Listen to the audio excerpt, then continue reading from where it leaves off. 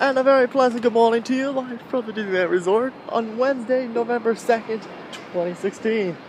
And today I have decided, because I didn't do an update in October, so we're going to do two Star Wars Land updates this month. This one will be for the month of October, and how fitting that I got dropped off on the mini level, so pretty much makes my job with the Star Wars Land update that much more easier to accomplish. So judging by this, I don't think the park's gonna be too bad today on this Wednesday.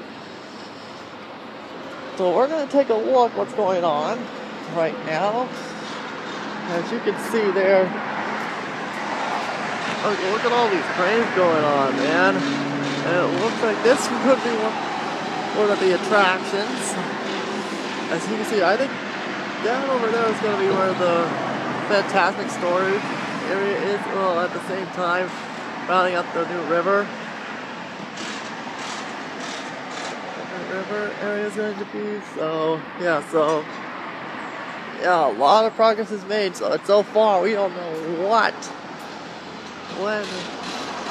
the future holds for this area, but it looks like it's brighter than ever.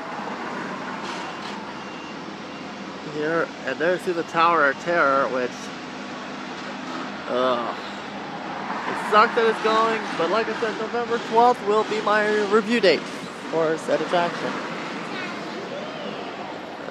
Like I said, guys, it's gonna be a good day. This is gonna be a good day here at the Disneyland Resort.